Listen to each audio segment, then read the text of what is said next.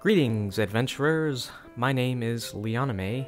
One of my subscribers requested a tutorial on how to put a hovering question mark above the NPC's head. And I'm going to show you exactly how to do that. It's really easy.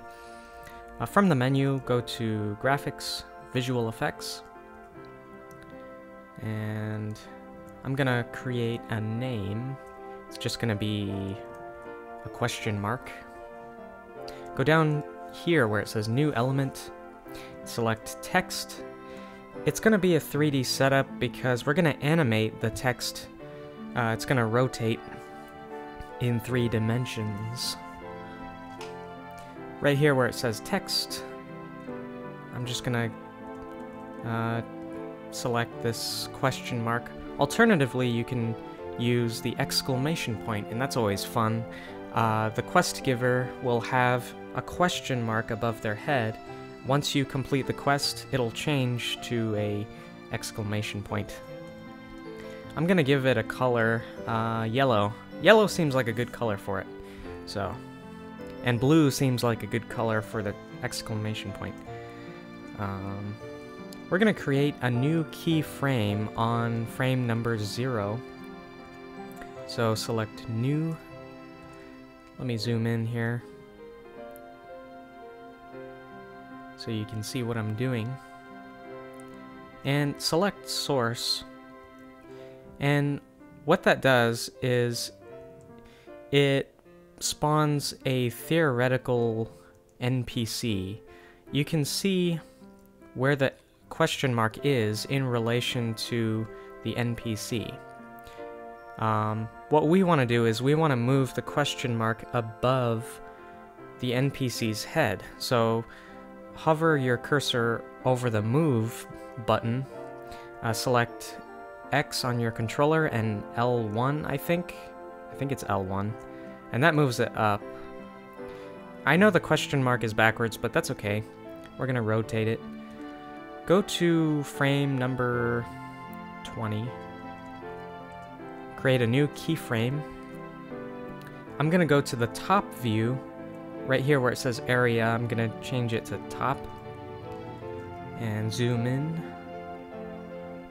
Right now you can't see the question mark, but I guarantee you it's there. It's just flat, so it looks like it's not there.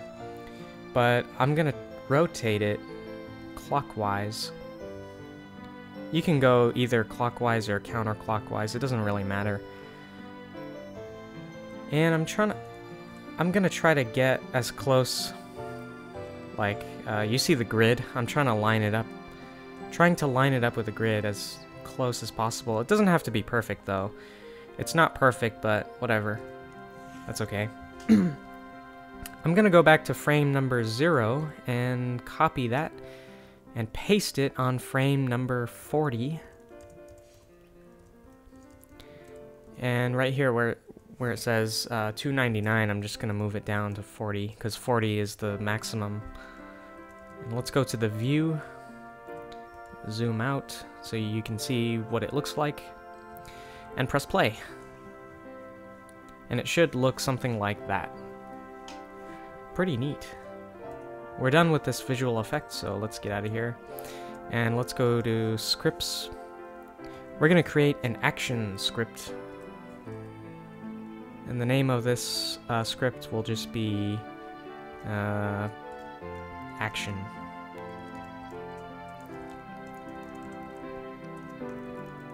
Change type to action.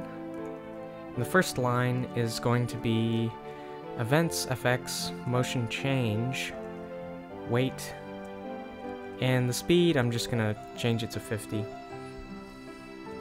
And then the next line is going to be screen display effects event, because the visual effect is going to apply to the event. And select the visual effect that you created, which is the hovering question mark. The repeat is going to be set at 0 because it's going to repeat infinitely or indefinitely. It's just going to repeat forever and never stop. We're done with the script, so let's get out of here. Now we're going to have to create an NPC, and in order to do that, we need to go to Scripts, Events, and then create a name. I'll just call him Quest Giver.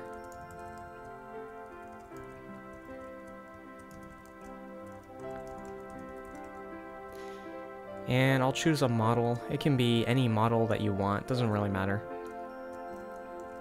A knight facing whichever direction.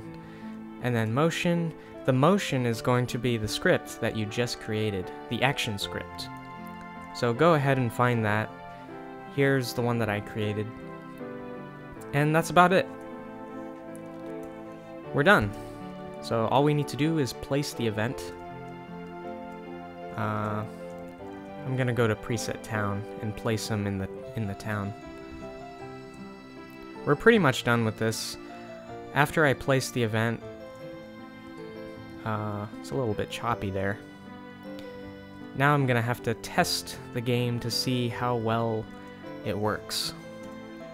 It's gonna be a bit choppy, sorry about that. I don't know if there's anything I can do about that. I'm running this game on an emulator, so that works really well. Look at that. That's awesome. So I hope you've enjoyed this tutorial. Thank you for subscribing, and thank you for watching. Thank you, new subscribers. I opened up my YouTube and I found a whole mess of new subscribers, so thank you for that. And thanks again. Bye.